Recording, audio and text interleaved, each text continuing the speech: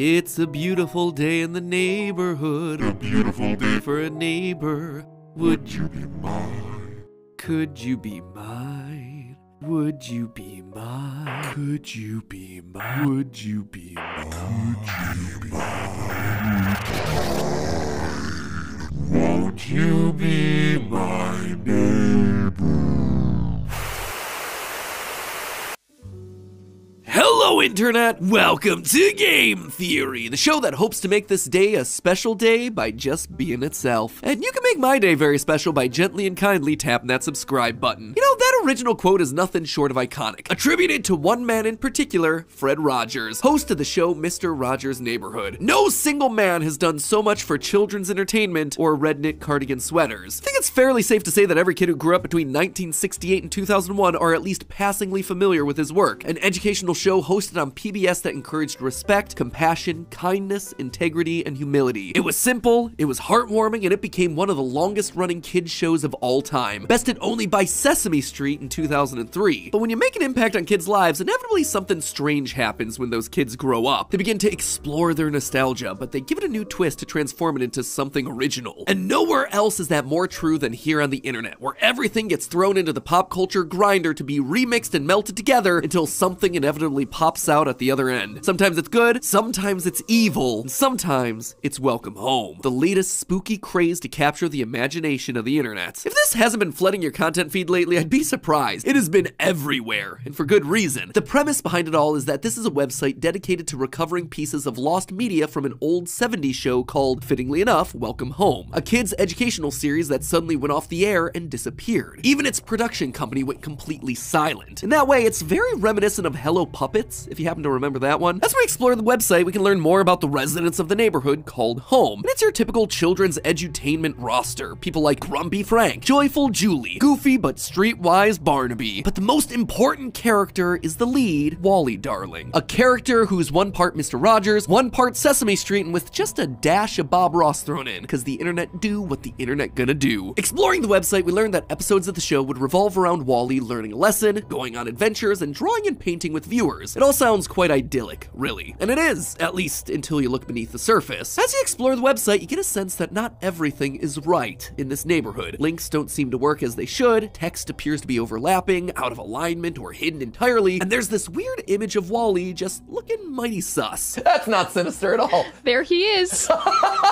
Ladies and gentlemen, this isn't just a website, it's an ARG, an artfully realized gallery full of drawings, cardboard models, vinyl records, a physical puppet, and of course, puzzles. Lots of puzzles. And they're all hiding a suspicious amount of lore. Something sinister is going on in this neighborhood, and we're about to figure out what it is. But before we dive in, I do want to take a minute to remind everyone that while yes, websites with secrets like this are exciting, we have to be kind and respectful while we explore. Welcome Home's creator Clown has been very explicit in saying that they welcome theorizing, but they also ask that you don't share them on any theory videos for fear of the video influencing their intended narrative. Additionally, as always with any website-based mystery, remember our 5 rules that we've covered in past episodes. Never publish private information, stick to publicly available information, do not trespass, do not contact or harass individuals, and keep the discussion centralized. To help with that, there's going to be a link in the description for the mega thread on the Game Theorist subreddit. But these rules are especially true for this particular series. Rumors have been circulating in the community that Clown has actually been doxxed. Fortunately, they put out a post confirming that that isn't true. That said, let's just keep it that way. Secondly, as I mentioned before, online discussion about this world and its characters has blown up across TikTok and YouTube. And because of how quickly and aggressively this has gained in popularity, Clown's currently taken a step back from posting and creating right now. There's even a deleted post saying how overwhelmed they feel by the amount of attention the project's received. So just as a reminder, stay patient, stay polite, and do not pressure anyone into making more content. Be kind and respectful members of the community. And Clown, if you're watching, which you shouldn't be since this is a theory video, but still, if you are, just want to say, take your time. There is absolutely zero pressure for you to make anything anytime soon. I mean, let's be honest, it took me 7 years to finally launch Style Theory. Creating something cool takes time. One one creator to another, just keep doing what you're doing and put your own mental health first. All right, so with all of us on the same page, let's actually look at some of the clues that I mentioned earlier. When you visit the homepage, you'll find Wally sitting on a rock, and below him is a newsletter explaining the latest updates. However, if you look closely, you'll see something that's quite literally out of place. The letter Y in the word your is sitting much higher than the rest of the text. Now, you might think that this is just a website glitch, something that the creator didn't realize was there, but when you look through the rest of the site, you find the same thing happening over and over again. One misplaced letter on practically every main page. The W in Wally on the welcome homepage is slightly too low. There's an X in the word expand on the neighborhood page, an O in the title of the About Us page, an E in the news logo, and a V in the I love you message over in the guest book. What do you do with all these letters? Well, you go back up to the URL bar and type in clownillustration.com/ and then the letters YWXOEV.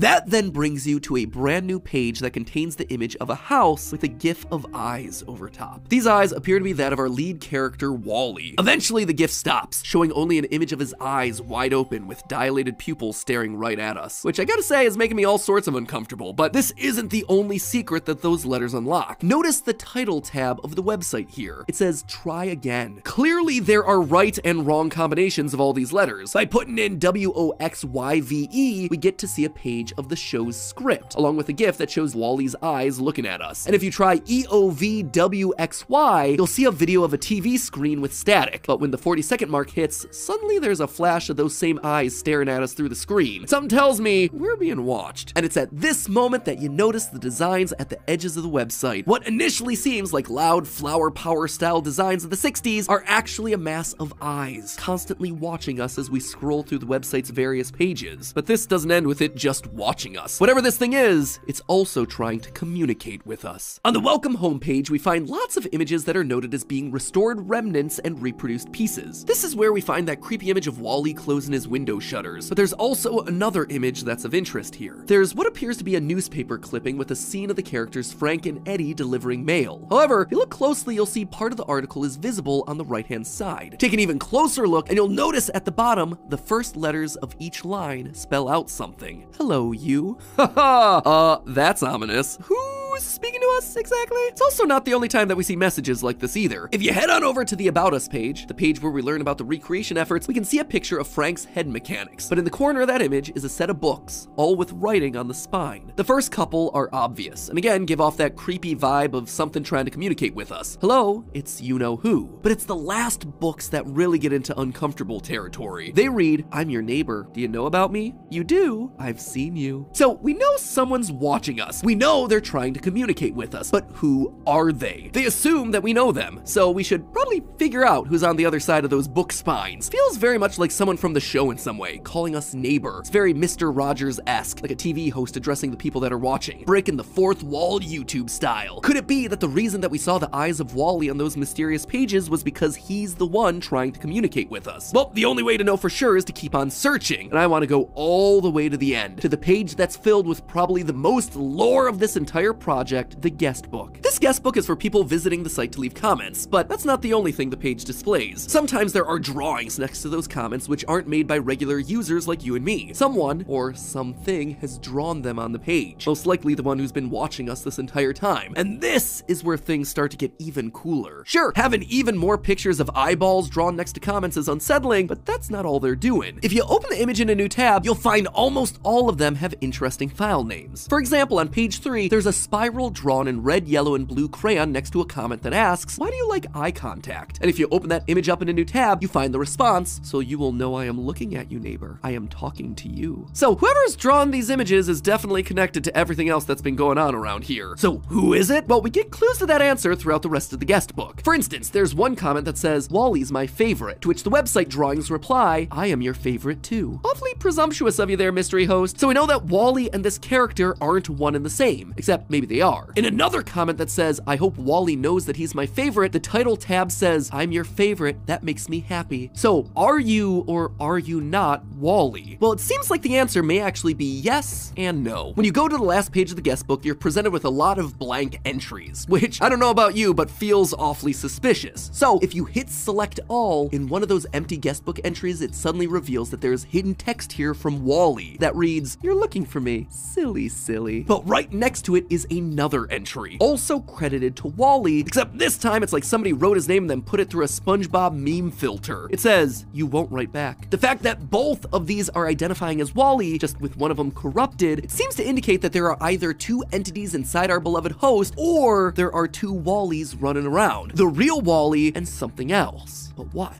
Well, at the bottom of each webpage, all the characters sign their name, each with a unique signature. But to borrow a phrase from a rival kids show, one of these things is not like the other. Or should I say, two of these things are actually exactly like the other. Notice how the writing for home is the same as the handwriting for Wally. Same red crayon, same style of writing, especially when you compare the M and the W. Wally and home are connected in some way. They seem to be one and the same. This is also heavily supported by another one of the guestbook pages. On page 5, one comment says that Wally is such a doll, and the website's response is a picture of an eye titled, "No, a puppet." It's a double meaning. Not only is Wally the character a physical puppet, but he seems to be getting puppeteered by something else behind the scenes pulling the strings. Whoever or whatever home is supposed to be. There are a lot of other messages hidden throughout the guestbook, and I'd encourage you to go and check them out, but I figured I'd try somewhere else to see if it would yield different results, and lo and behold, my hunch was correct. This site is hiding a ton of information in very unique places. On the Neighborhood page, you can actually click on the houses to learn about each of the characters. Each one gets themselves an illustration and then a page on the right with their key character traits. However, if you do what I tend to do with these types of mysteries and just click on everything in sight in the hopes of finding clues, you'll actually be rewarded. If you happen to click on the word you in the word your at the top of the page, you'll be taken to a brand new screen. One that has a description card like all the other characters, only this time it has you. Yes, you, the one watching. And you got yourself a single line in your description: Wally is your best friend. I don't know, that, along with the constant calling of people in the guestbook neighbor, it's kinda giving me vibes of a cult, where everyone refers to each other as brothers and sisters, or in this case, neighbors, rather than by their actual names. Speaking of weird details in the character descriptions, all of these characters, minus Wally, don't originate from home. They all moved here from somewhere else. They all have friends and family. We even see a picture of Julie and her siblings elsewhere on the site, but they don't exist inside of home, which again, gives me some creepy cult vibes, where members are encouraged to abandon their former lives and move to live with other cult members in a closed-off community. And given that Wally is the one that never had to move, my gut's telling me that he's the one in charge, and my gut seems to be right. As I looked through more and more of the images on the welcome page, I noticed one very specific and tiny detail. The characters all wear badges, pins, or cufflinks related to their personality and traits. Some are pretty darn obvious. Eddie has a mail pin on his hat because he's a mailman. Sally has a star and moon pin on her because she is literally a star. But what about dear old Wally? I expected to see him with some kind of art-based pin, a paintbrush, easel, crayon, but those were nowhere to be found. Instead, there are two images on the website that show what cufflinks Wally's wearing, and they're pretty surprising. He's wearing crosses, which doesn't really feel all that thematic for a character who's a painter. Instead, that's the sort of thing that you get out of a religious leader, a vibe that starts to get even stronger if you go back to the earliest days of the website. Now, this website was first launched back in February of 2022, and back then, it looked very different than it does today. At one point, there was this image of Wally staring directly at us with a simple phrase above his head: "Hold my gaze and follow me." I don't know about you, but if Mr. Rogers started speaking to me that way, I'd be catching the first trolley on out of here. No, this sort of phrasing is very similar to the style of speech used by religious figures, especially Jesus from various passages throughout the Bible where he would ask his disciples to follow him. It's also a tactic used by cult leaders as they indoctrinate new members. But bringing it all back around to the current website, if you visit that neighborhood page that I mentioned earlier and take an even closer look, you might notice that Wally's house has this pulsating black goo coming out from underneath it. And with internet projects like these, we all know that black goo is never a good sign. To my surprise, that space below the house was clickable. So I clicked it and I got this: a black image of Wally drawn in red, kneeling before the eye of his house with one hand raised. I mean, this is the most creepy thing that we've come across so far, and it gets even creepier because the title tab text is listed as "so below." If those two words don't immediately ring alarm bells for you, that's fine. To me though, as someone who's done his fair share of weird internet research, that phrase always leads to one thing. It's actually half of a phrase that you see a lot: as above, so below. A phrase that's usually used in conjunction with occult practices. Not just any practices either. More often than not, the phrase is associated with one particular image of the deity Baphomet. Baphomet was worshipped as a deity by groups like the Knights Templar and represented balance, with the two-finger salutes pointing up and down, hence as above, so below. It's a symbol of mercy and justice, as well as explaining the idea that if things are a certain way in the heavens, so shall they be down here on Earth. And fun fact, if you take a look at Clown's professional art page, there's actually an image of Wally pulling the exact same pose. Now, it's at this point that I should probably mention that all the stuff on that particular website isn't considered canon by Clown. Quote, everything outside of the website, especially anything prior to the beginning of January of 2022, is conceptual artwork. These items are not solidified any longer, such as Wally's cufflinks, which no longer adorns crosses on the outside. So I would not regard these very old pieces as anything to consider. Welcome Home has been completely overhauled since then. So that Baphomet image is definitely not canon, but it does seem like some of these ideas have persevered throughout the various updates of the website, hence that other image still being titled So Below despite various website updates. I've also seen comments saying that this statement disproves any sort of religious or cult theory, but looking at these words from Clown, which are the only comments that I could find related to this particular topic, I don't think that's actually what they're saying. So back to As Above, So Below. Baphomet wasn't only depicted in that one pose, he was also regularly depicted with children surrounding him, because the idea was that children wouldn't immediately see him as the devil. They should be allowed to make their own decisions rather than being told how to interpret something. Specifically, the worshippers of Baphomet were against the indoctrination of children, which is pretty darn interesting if Wally is now fulfilling the role as some sort of puppet deity. In short, all of this seems to imply that just like Baphomet represented balance, Wally and Home also balance each other out. Wally is the friendly childhood host, and Home is the darkly chaotic, perhaps even evil monster lurking within. On the About Us page, we see some of the artwork that's being received from an anonymous source, but the original artwork always arrives in a damaged state, covered in red, yellow, and blue paint, the colors that Wally uses. Again, showing us that this isn't just a show, but that the real puppet of Wally is alive and purposely trying to reach out to us. On that same page, there's an FAQ section where there's some text that overlaps. Text that reads, when I unwrapped the first letter, I felt it. I heard it. Open,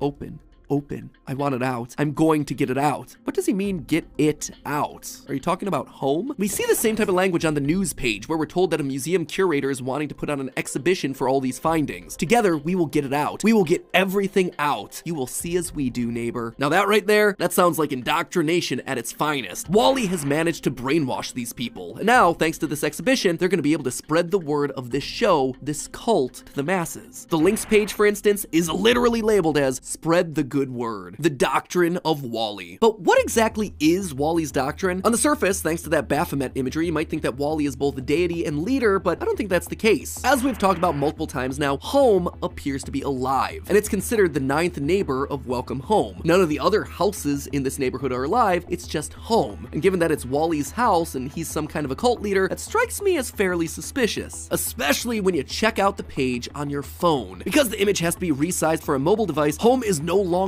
in the middle of the page. It's higher, and as a result, you see what's behind it, a black void with a single spiral in the middle, just like the spirals that Wally is drawing into the guest book. And while that is certainly disturbing, look at the whole image. The colorful trees in the middle, the paths leading to and from the void and all around the neighborhood. It almost looks like a person lifting their arms in an act of worship. Wally isn't the deity here, Home is. Wally is just the good and faithful servant. They are all welcoming Home. If you remember the letters that we used to find some of those hidden web pages at the top of the episode, there's a couple that I neglected to mention. If you put them in the order YXWVOE, you'll find an error page. But click the telephone, and suddenly we're treated to a rendition of the song Beautiful Dreamer.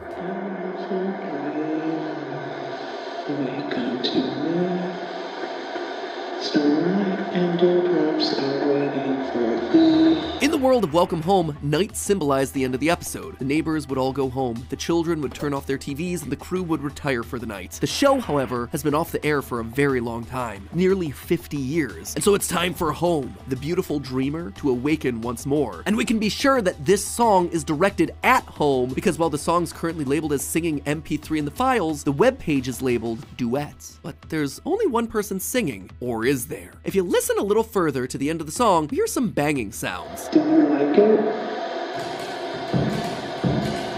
If we read Wally's bio, it says that Home talks using onomatopoeias, so these banging sounds are Home responding to Wally's song, slowly awakening, ready for revival. We don't exactly know what happened in 1974, what caused the show to shut down and the production company to fall silent, but I've seen my fair share of indie horror to know that when you got sentient mascots and demonic entities, it's not gonna be a good one. Maybe the production company fell silent because many of their workers were killed. Maybe a ton of children died. Maybe Wally was able to possess them through the TV to serve whatever Home's motivation is. Whatever happened back then, it is gonna happen happen again now that this exhibition is planned. Wally is regaining his influence, sharing these images to gather people together, and slowly he will reawaken home to continue whatever their plan was half a century ago. The one thing I do know is that this story of Welcome Home has me hooked, especially when you consider that Clown has said that we're only 5% into the project. So until more is revealed, we wait. I suppose you could consider us the Neighborhood Watch. But hey, that's just a theory. A game theory. Thanks for watching.